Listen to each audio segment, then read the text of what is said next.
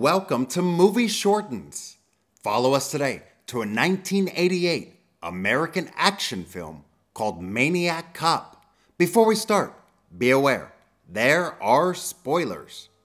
As we begin this film, we see a woman named Cassie Phillips leaving a bar to head home for the night. On the way, she is suddenly attacked by two men who are trying to rob her. She bravely fights them off and begins to run away. She is chased through the city, and she runs to hide in a local park. The two muggers continue to search for her, and they spot her as she runs towards a police officer nearby. She runs towards for help, but then, strangely, the police officer picks her up and kills her right away. The next day, police are called to the scene of the murder, and the two muggers are arrested.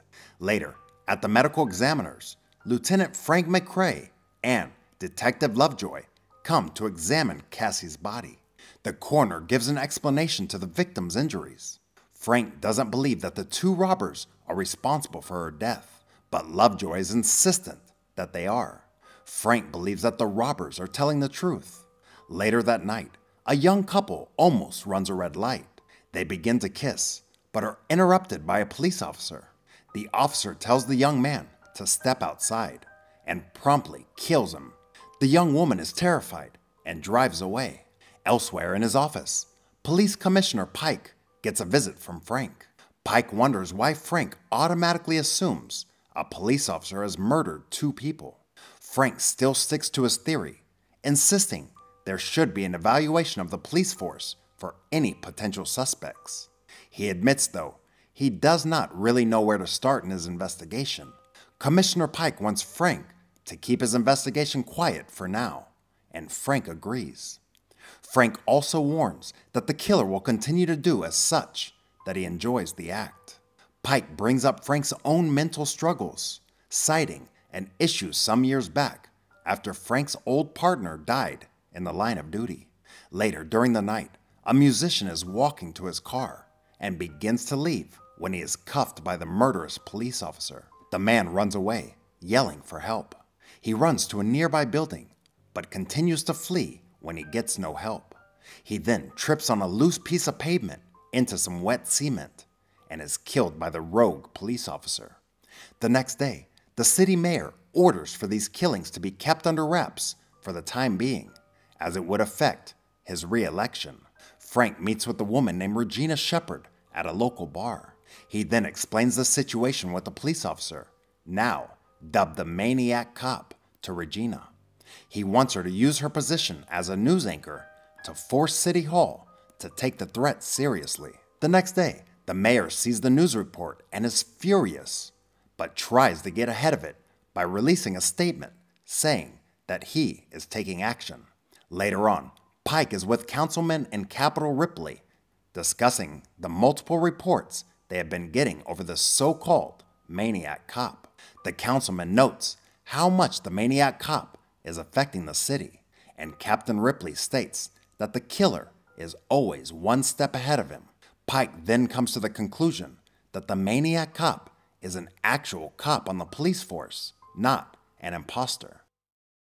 Elsewhere, we see a woman named Ellen Forrest cut out some newspaper clippings.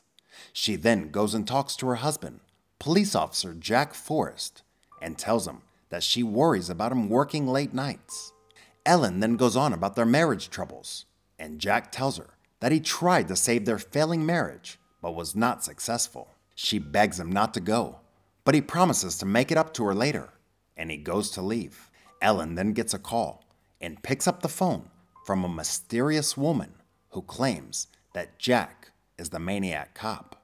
Ellen then gets dressed and grabs her gun, leaving out of her apartment. She heads outside and goes to follow Jack from a distance.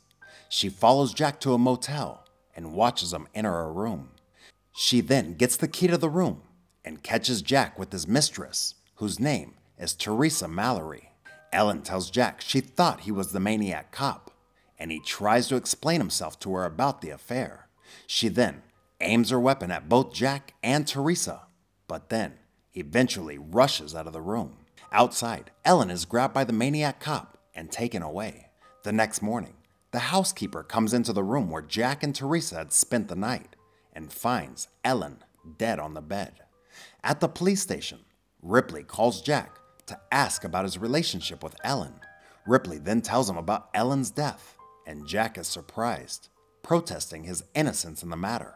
Sometime later, the mayor makes an announcement on Jack's recent arrest and charges of murder as the maniac cop. In a holding room, Jack is being interrogated by Captain Ripley and Commissioner Pike.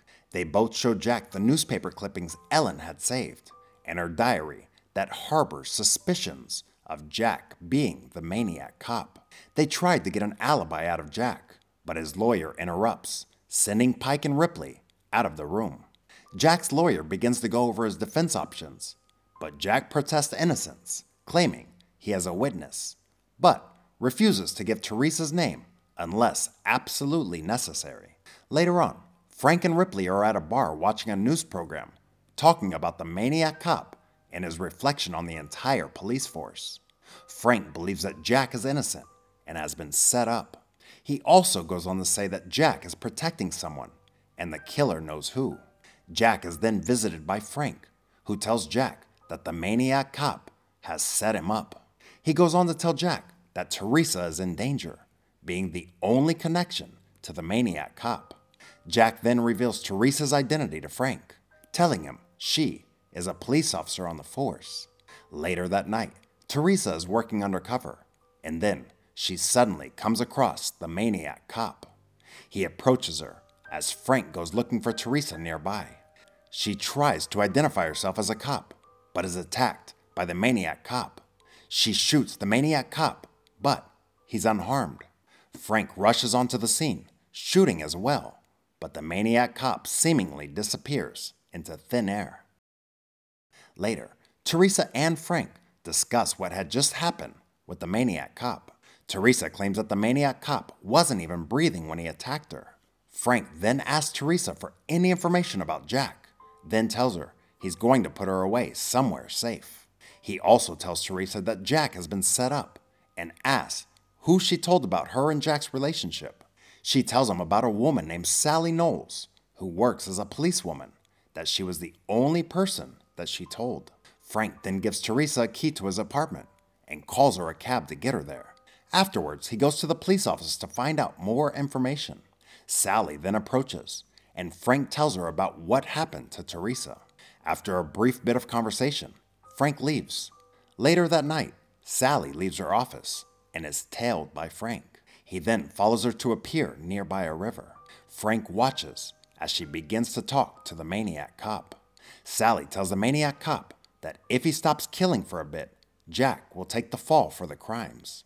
She then goes on to elaborate on their plan for him to kill the commissioner, mayor, and other people responsible for his wrongful imprisonment. She reveals the maniac cop's name to be Matt. Just then, she sees Frank watching them and begins to attack him, but he drives away. Frank then goes to see a man named Clancy to learn more about the maniac cop. He finds the maniac cop's full name, which is Matt Cordell, and his history of incarceration. Clancy then tells Frank that Matt has been dead for years, and Sally, who was his girlfriend, had tried to follow him when Matt was imprisoned. He then goes on to tell Frank that Matt used to be a good cop, but made trouble on the force and was being plotted upon by his superiors. Elsewhere, Matt thinks back on his time in prison when he was attacked by some inmates with knives. Later, Matt puts up a fight until he is finally brought down and viciously killed by the inmates. Later, Frank and Theresa visit Jack in jail and tell him about Matt's death. Leaving Theresa and Jack alone, Frank goes into Sally's office, where she attacks him for spying on her and Matt. Suddenly, Matt appears and kills Sally. Frank tries to attack, but is instead thrown across. Elsewhere in the station, Theresa springs Jack out of jail, and he tells her to go wait in Frank's car. Inside, Lovejoy almost attacks Jack, thinking he is responsible for the killings. Jack hits him and runs outside, escaping with Theresa. The next morning, Jack and Theresa go visit a man named Dr. Grubber at the prison where Matt had died. Dr. Grubber then tells them that Matt was actually alive after the attack, despite being technically brain dead. Elsewhere in the city, a St. Patrick's Day parade is being held. Theresa goes to the police station to warn Pike that Matt will be after his life. Theresa goes to Pike's office to tell him the maniac cop's real identity, but Pike and Ripley refuse to believe her. In an attempt to cover up the conspiracy to frame Matt, they have Theresa arrested while they both leave. However, before they can get out of the building, they are killed by Matt in the elevator. The cop that has arrested Theresa is also killed as well, and Theresa escapes and goes into a room, climbing onto the window ledge outside. Outside, some policemen who think Jack is still the maniac cop take him away in a police van.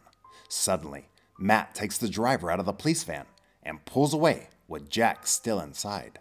Theresa gets in another cop car with an officer and follows him to Matt's hideout on the pier. Matt gets out of the police van and attempts to open the door with an axe. Jack tries to escape, but Matt prevents him from doing so, attacking and throwing Jack in the way of Theresa, who is trying to kill Matt. Matt then picks up Theresa's gun and kills a police officer who tries to stop him. But Jack knocks the gun away, and they both begin to fight. Matt punches Jack and attempts to flee in the police van. Jack then tries to attempt to stop Matt from escaping by jumping in the police van with him. They struggle for control of the vehicle, but they end up having an accident in which Matt is killed inside. Immediately after, Jack braces himself as they crash into the water. After the accident, Jack and Theresa watch as the police van is pulled from the water, but Matt is nowhere to be found. Nearby, from under the water, Matt's hand appears. Like and subscribe to watch more videos like this. And don't forget to turn on your notifications. That really helps my channel. Thanks for watching.